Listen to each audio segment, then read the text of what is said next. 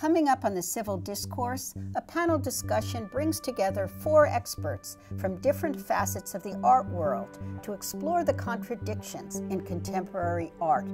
Join us for a special conversation on contemporary art in crisis. I feel that we're actually living in a very inspiring climate right now because there's so many new technologies and new outlets that could potentially become modes of artistic expression that have yet to be tapped into.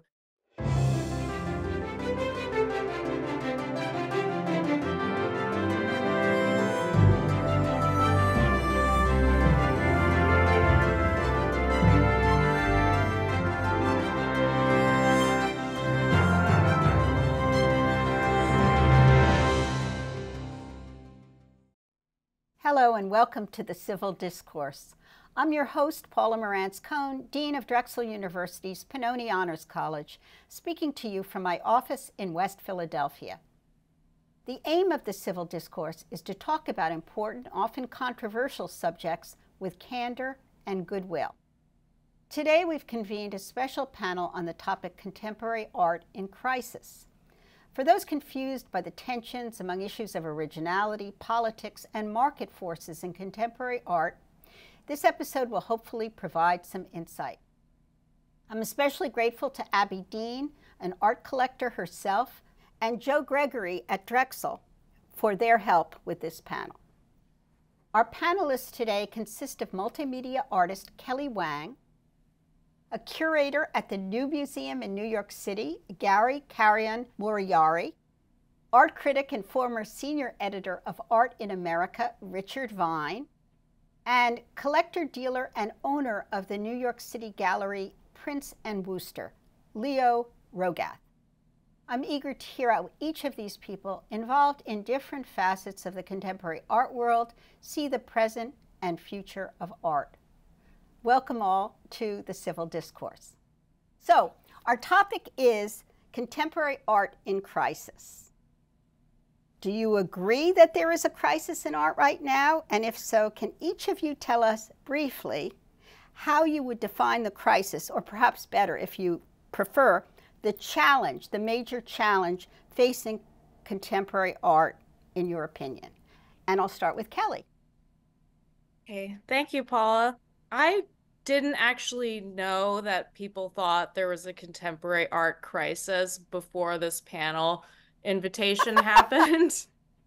But I do think it's always challenging with contemporary art. For me, it's not necessarily different now than it was in previous time periods.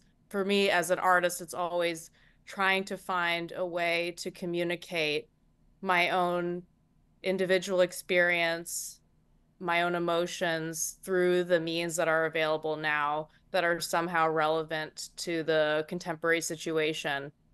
And I don't think that that's necessarily so different than other periods, but I think now there's a lot more freedom for artists to choose what kinds of materials, what kinds of methodology they want to use. It seems like in the past, things were more restricted in a way that there's like oil painting or ink painting or, like everything kind of exists in a neat category. But now almost every artist has to be a multimedia or multidisciplinary or interdisciplinary because you can't really be restricted if you want to communicate with a lot of people. I think your point about freedom being greater and that being a challenge is a fascinating one that maybe we can delve into. Leo, do you have thoughts on this subject? I certainly do. Thank you, Paula. I would say that contemporary art is not in crisis. I would argue it depends on what we consider contemporary art. Is that post-World War II? Is that artists who are alive today? I would also say that without crisis, there isn't contemporary art. There has to be something that artists are inspired by. Many great artists in their day were not loved by their peers and contemporaries. I would say one of the issues is that in a very digital world, there is far more noise to get through, and finding the quality and finding the great artists is far more of a challenge. Interesting. So you're in a way complementing Kelly's point about Absolutely. she sees freedom, you see noise. Fascinating. Gary, can you weigh in? I don't think contemporary art is in crisis in as much as it's, separated from any crisis that's happening in the world. I mean, I think contemporary art is not isolated from the world, and artists are very much affected by and like drawing on the social, political, and economic and psychological and technological crises that are kind of part of the world today. I think institutionally also, the challenges that art institutions are facing are similar to the challenges that other institutions, whether they're academic or political, are facing. So I don't think it's a particular moment of crisis in as much as our entire world is in that same situation. I think that's kind of the way that you hope it should be. Art should be able to kind of meet these moments and respond to these moments in particularly unique ways. Okay, thank you. I guess contemporary art is not really in crisis. Anyway, Richard, your take on this. I think I would argue that it is in at least one sense, which is that the art world has become one of these discourse bubbles that we're so familiar with today, which excludes the vast majority of humankind. I just checked the figures this morning. There are 7.9 billion people on Earth today. I don't know the number of people who are interested in contemporary art, but I know that it's very small. And you think it's smaller than it once was, or much smaller than it once was? Probably so, because we no longer have a shared framework of beliefs that is shared by the majority of people. And I feel that people within the art world are not at all interested in engaging with people who don't agree with them. Very good at reinforcing each other, their own particular set of beliefs, but not in dealing with the larger populace. Okay, I'll leave you there because I think we're going to pursue that line of thought at a later point, but I think it's a provocative place to stop. So I want to ask you, or at least I think I want to start with Richard, with this idea that this paradox that great art, we've always felt, is informed by the past, but that it also breaks with the past. That seems like a contradiction. Do you think that holds for contemporary art? Tell me, if so, how, and if not, how then contemporary art differs from contemporary art of the past? It sort of depends where you're looking, in part. We have an artist here today, Kelly, who is very much in touch with the Eastern tradition and whose work at the same time is engaged in the contemporary scene. So that's an example of someone who makes it work. My feeling is that she's probably in the minority, however. Oh, thank you. Well, she does want to be original, right? Many artists who are coming on the scene today are surprisingly unaware of the historical past, are historical in both senses, not only the artistic past, but any felt or living sense of the past and what it was like to be a human being in a different time and place and have a different temperament and sensibility from ours. Okay, well, Kelly, let me follow up with you on this same question. Do you think about history, art history, your own history, when creating art? Do you think about doing something new when creating art, your art? Do you think about both? Do you think about neither? Well, that's a very interesting and relevant question for me because I definitely think about art history a lot. Actually, I studied art history and I have a master's degree with a focus on traditional Chinese paintings. So I wrote about ancient Song Dynasty paintings. And my primary interest was studying ancient Chinese art, although I did study modern art and contemporary art and all different kinds of global art disciplines. I actually didn't want to go to visual art school because I don't want to say I don't like other artists, because I do. But I do feel like when you go to art school, there's a certain pressure to conform to the political ideology or the interest that reigns among the students at the time that you're there. And you're kind of subject to that criticism. And I don't always think that that's a good way to learn how to make art, because then you're being too influenced by everything around you instead of your own personal story, your own truly the things that you want to engage with. So by studying my own history, I was able to, and my own cultural background through art, I was able to connect more deeply with that part of myself and find the ways that ancient artists internalized these subject matters and techniques to make it their own, to tell a personal story. Gary and Leo, on this same point, or perhaps a slightly different angle on it, the idea of doing something new, which is so much a part of anything contemporary or avant-garde. I mean, I think it's interesting to hear Kelly talk about her link to the past, but I look at her art behind her and it is certainly novel. But I wonder if there is a point in art, and from your experience, where newness or disruption or whatever becomes almost rote, that there is nothing left to be new about, that being shocked or being surprised becomes harder and harder. And one of you is a curator, one of you is a gallerist and collector. Do you find that you're still surprised by art, or do you feel that there is the possibility that we've reached the end of something in the idea of creating newness? I would certainly say there's still a sense of newness. Art history is vital to contemporary art. A big thing that I do at Prince and Wooster, and I'm very lucky to do, is showing the contemporary art in context with art history. The foundation of art history allows us to understand the contemporary art more. Many artists are inspired by art history, even if they aren't directly referencing it in their work. It still is there, and it never is not going to be there. When I work with a new artist, I feel like I see something new all the time. Picasso, which I'm paraphrasing, said, "Good artists copy, great artists steal."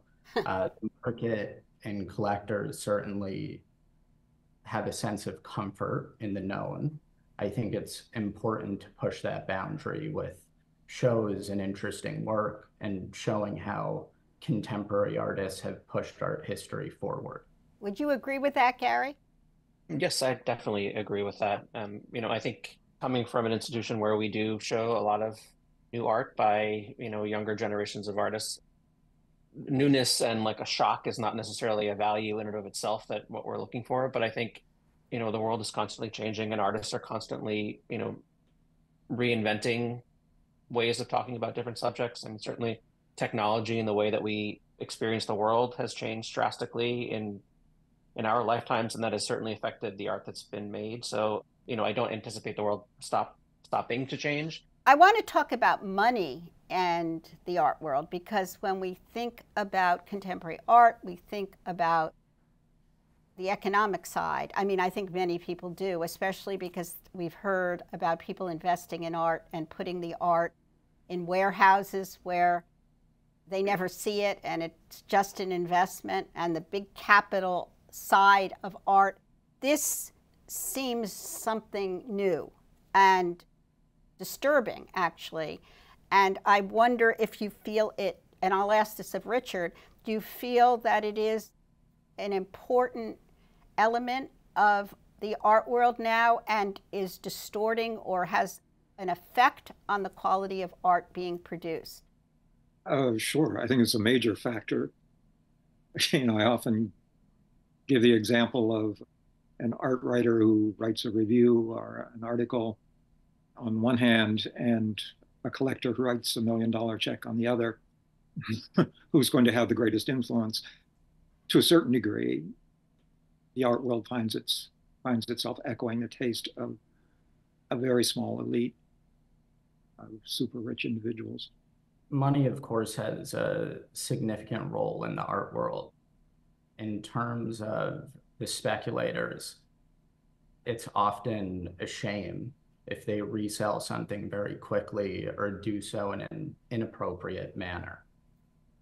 However, many of those collectors are also buying 100 to 300 works a year, and many smaller galleries would not survive without them buying. So although they can be a frustrating part of the system, they are in many ways an important part of the system. When I'm collecting young works for myself, I'm looking 20 years down the road.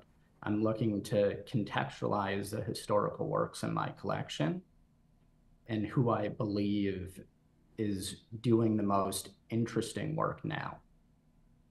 So I look at it financially in the sense of, is it affordable? Does it make sense? But I'm not looking for an instant return. That can be an issue with many speculators. However, the big tastemakers in the market, they're often on museum boards and acquisition committees, and they're the ones who are spending the most at galleries. The galleries need those people to continue going. The artists down to the art handlers and every other person in the organization. If you look historically, buying fantastic artists who are part of the art historical canon, whether that be Joe Mitchell, Picasso, Basquiat, Warhol, Calder, Magritte, etc., they've performed historically well. And I would argue someone spending that amount of money deserves to know that their money is going to be relatively safe. Maybe they're not going to make money, but if you're spending 6 to 8 to 9 figures, I don't think it's wrong to care about the word investment. I think that's actually pretty fair.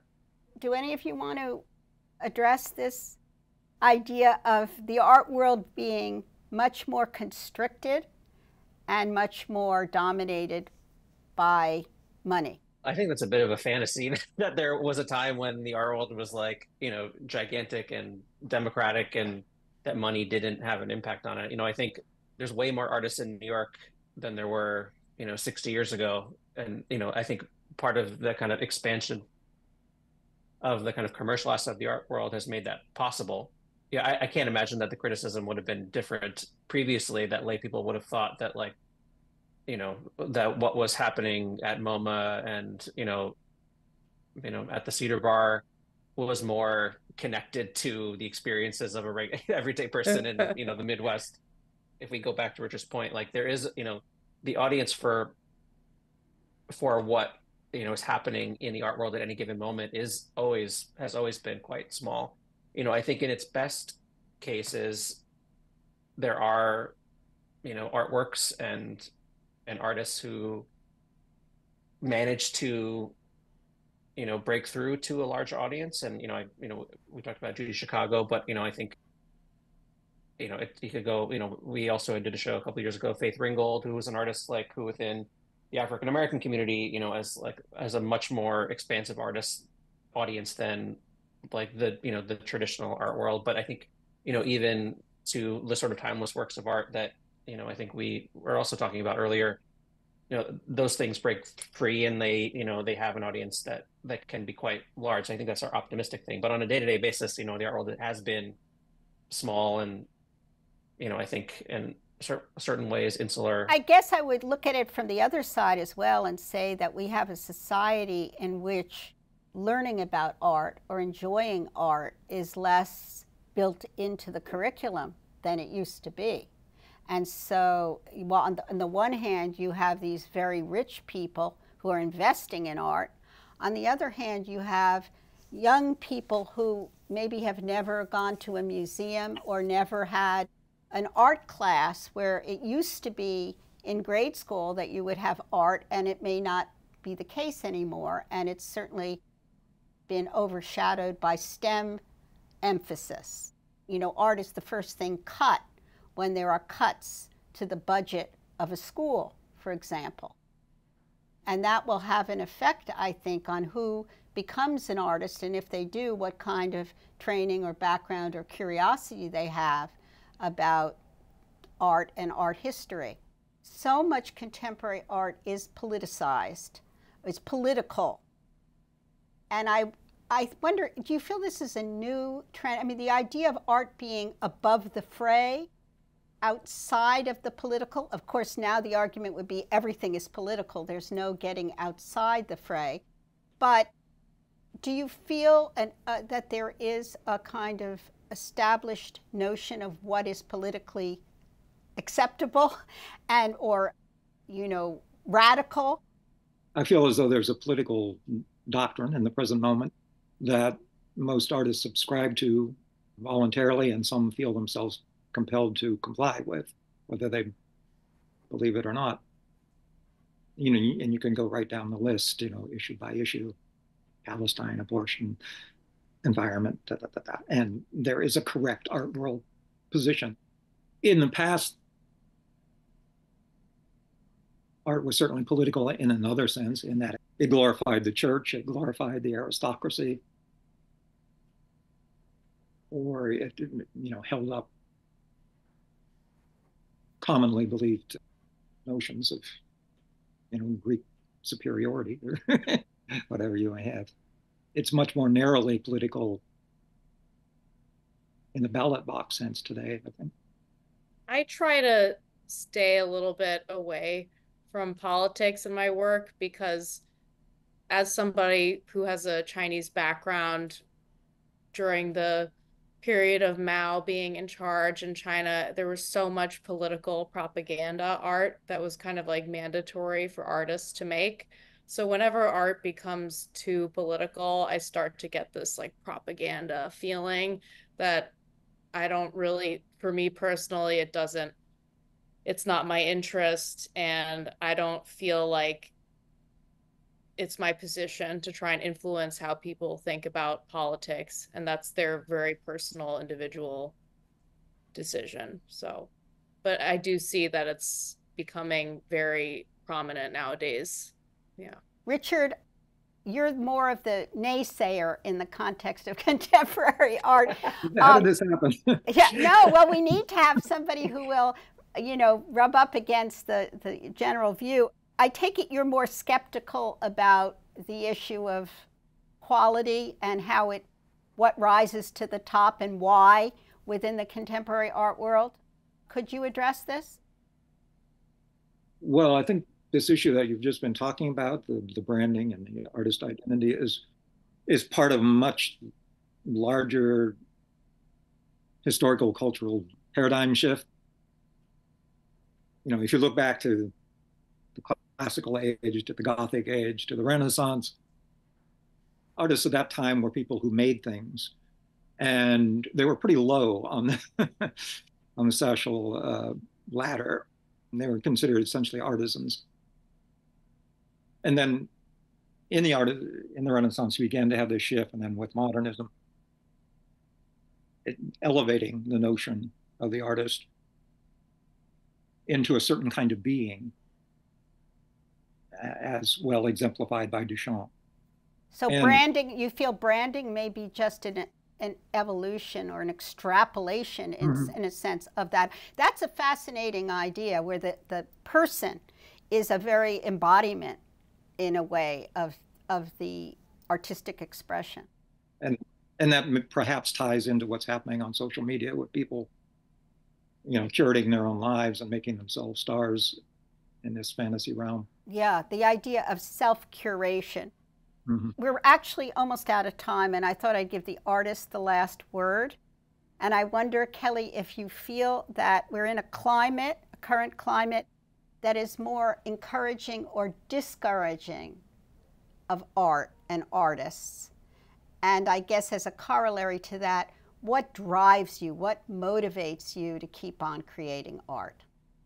I feel that we're actually living in a very inspiring climate right now, because there's so many new technologies and new outlets that could potentially become modes of artistic expression that have yet to be tapped into. And I feel like there's this new young generation that they're, like they grew up with all this technology that for me, it would be a real struggle to learn how to do certain things. But for them, it's like second nature. And they're going to be able to communicate in a whole new way. That's pretty exciting, as long as they see the opportunity is there. maybe for artists who work in more traditional mediums, it can feel frustrating because it's like, oh, I want people to like my oil paintings of traditional subject matter and nobody cares. But there's always going to be some people who like those modes of expression. And for me, I'm always inspired to keep creating because I'll have some kind of relationship with an idea. So I'll just like find things in my daily life and my lived experience, and I want to communicate that, and I want to take it to a new dimension and like show all the things that I love about traditional landscape paintings and make it new so that people can maybe enjoy the same kind of experience that I have with these art forms. This has been a wonderful and stimulating discussion, and I want to thank our audience for joining us on the Civil Discourse. And thanks again for being here. Thank you so much. Thank you, Paula.